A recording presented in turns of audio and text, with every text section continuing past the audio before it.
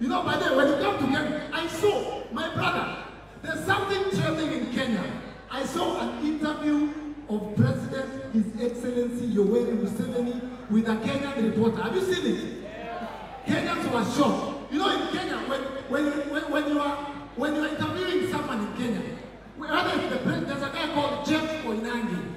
When you interview someone in Kenya, we make it up close and candid. Yeah, this is how. Like, my brother, tell me, how was it? It was not as everybody expected. How was the elections? Well, a little bit. No. Tell us. This is Jeff Koinange. Jeff, you know what happened? Jeff. How was it? Jeff. We saw Museveni's interview.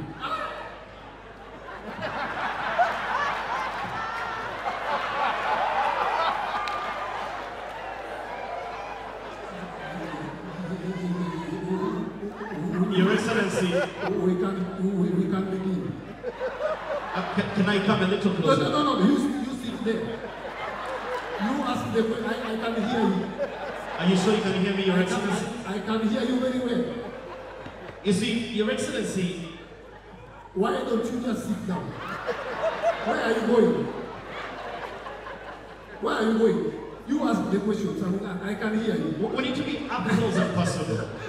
I don't know applause to our president, ladies and gentlemen. You know, when Museveni was so confused, you guys are so confused in our elections. Even when William Ruto came here, it was here. This is why you had the Independence Day, right? I remember my president came here, Museveni was still confused. When my president came out, Museveni had to ask me, are you sure you are the president? Have you confirmed? Have you finally? Let me call. He had to call Uhuru. How are you? Uhuru? Is Ruto the one? Ruto is the one, yeah? Ruto is the one. Ladies and gentlemen, boys and girls, and put your hands together, show some love, make some noise, all the way from the Pearl of Africa. My co-host, Patrick Salvador! Baby, cool, come and I want to eat you. No big size, show yourself. Do you want Baby Cool to come and be show you? The last artist who did the show here was Baby Cool. The next was the comedian, How Life Changes. Baby Cool is now here, the one who's holding it.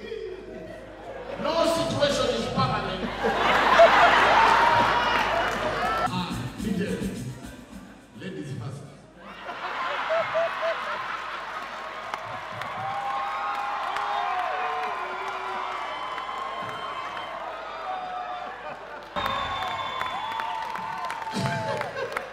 Listen, Baby Cool is one of the artists I love the most because he has supported this show from the first season till today, and I've never paid you.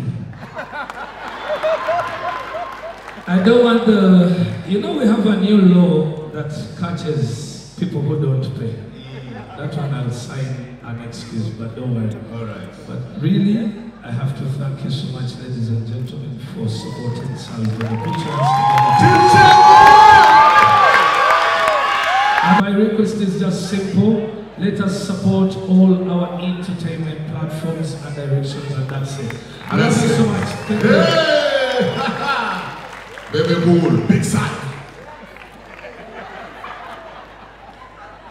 Powers to win. Baby Cool is the one who inspired me to get a light-skinned wife.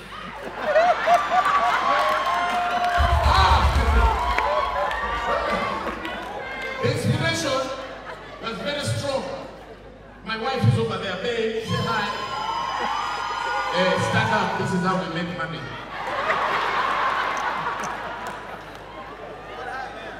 You people don't understand the pressure I have because look at me. I am like I have never been used in an advert except for soap. You know how they say, use Mekako, you will look like this. From this, I am I remember one time I tweeted and I said, women need special care. Husbands, if you love your women, give them money. And I told myself, I give 30% of all my money to my wife. Never, don't laugh, I'm coming. Never, ever make such declarations on Twitter. People are not happy. You know what? One of those idiots replied me. The guy replied, he even had 20 followers. That's the thing which happened to the news. But the guy replied, with the way he looked, that's the only thing you can do to sustain that woman. Honestly, I ever went and I looked myself, hey, people, I'm not doing well. Yeah. Listen, my wife is a romantic woman. She just loves doing things she sees on TV. One time she said, baby, let's make love in front of the mirror. I saw myself doing her. Even me, I would never do myself.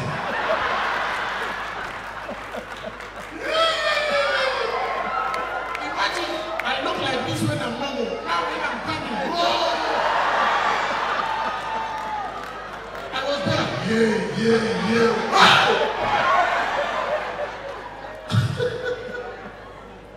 But at the end of the day, please marry beautiful women for the sake of your children. If you know you are injured, my brother, I'm talking to you.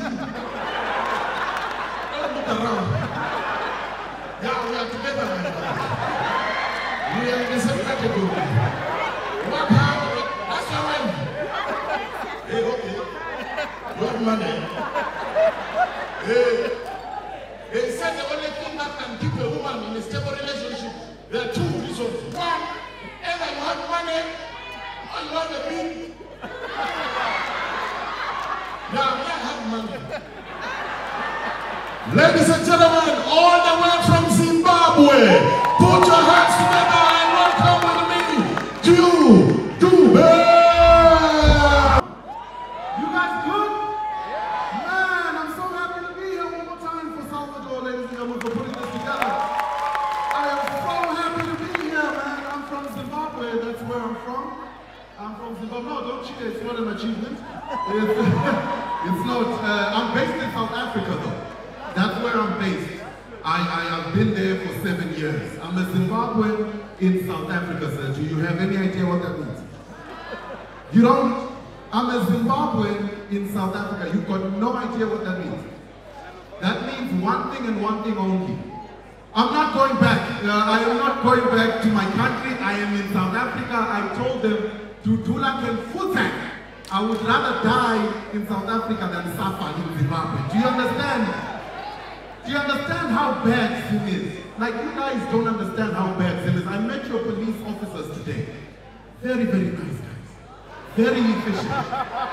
No, I have to say that because they're here. So, they told me to say it. But they're better now because they're very efficient. Not like Zimbabwean police. Our Zimbabwean police, I don't know how they work. Sir, the Zimbabwean Republic Police are the only police force in the world that will ask you for identification. You give it to them, they read it, then ask you what your name is. I was like, no, I have to leave this country. I have to leave. Shout out again to Uganda Airlines. They also told me to say it. Or I was taking a bus back, I was like, no, it's fine. But I had the most interesting flight. Most interesting. They put me in business class. I was like, okay, I can get used to this. I was on the first seat, man. A1, business class. I said, no, this can be my life. And then the air stewardess came to talk to me. She talked to me first. So I didn't hear her talk to anyone else. I thought this conversation was between her and I. And she said, sir, I would like to offer you a Rolex. I said, huh? What is Salvador doing? Like, I'm coming for comedy and I get a Rolex. Huh? Come on, man, Uganda is on fire. And I said,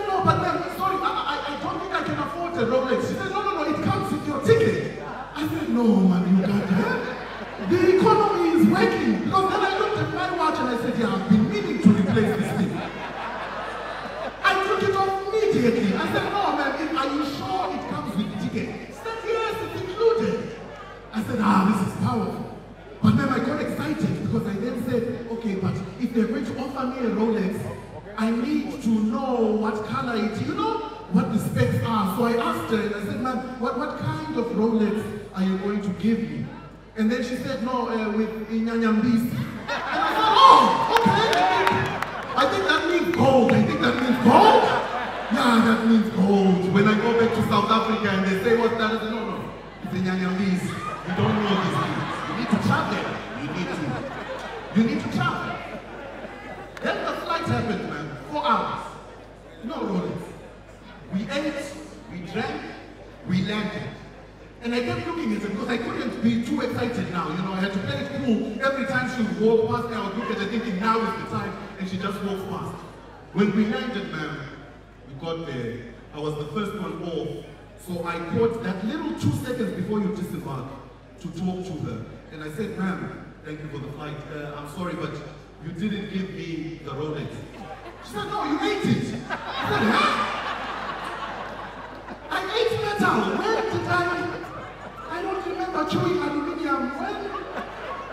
When did this happen? So you need to put it in the brochure, sir, what it is. But I enjoyed it, man. I loved it. And we got to go out. I think dancehall music is huge here. Shout out to the gentleman that was on stage. Pepe Kulo. Ah, man. I love dancehall music. Oh my gosh, you guys have got white people. I'm so sorry. Hi, white people. Hi. Hey, black people are doing well, man. We are in VVIP, white people are in the back. Yeah, this is how it should be. Yeah, feel what we've been feeling now, yeah? Yeah. You feel bad because you're not here. When you're there, let's say you're watching Amamuruji. One more time, ladies and gentlemen, show me some love. Behind them, make some noise! We have to put you there because it is hard to now ask people here, make some noise! It has to be like this. Thank you very much. I have a kid saying, Asimwe, Mugisha. There are certain stereotypes in Uganda that we need to change. As a matter of fact, I know we have so many Banyambore here. If you're that is the code.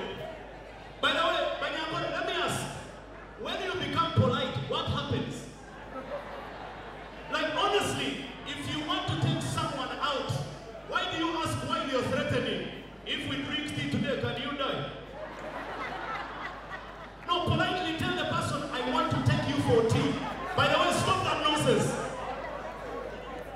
No, on a serious note. And you see, the other side is funny.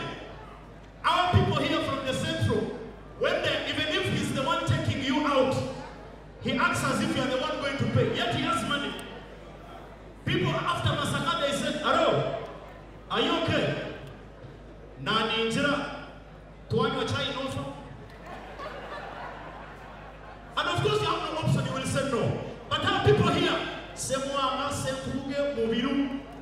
when they are asking, oh why? He has called only you, one person. But the question is in plural. Oh why? Murimutia. And then when he's speaking, it's as if he's not sure. But then now,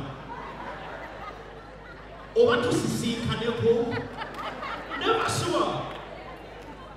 No, but let me tell you, there are certain things we need to change. I've had people say, Banyambore, Machiga, we are arrogant. We are just straightforward people. Please accept us the way we are. Alright? And that's what's going to happen. Uganda is a beautiful country. It's actually one that we call a heterogeneous nation. Different cultures, different languages, different people, but all united by the colors, black, yellow, red.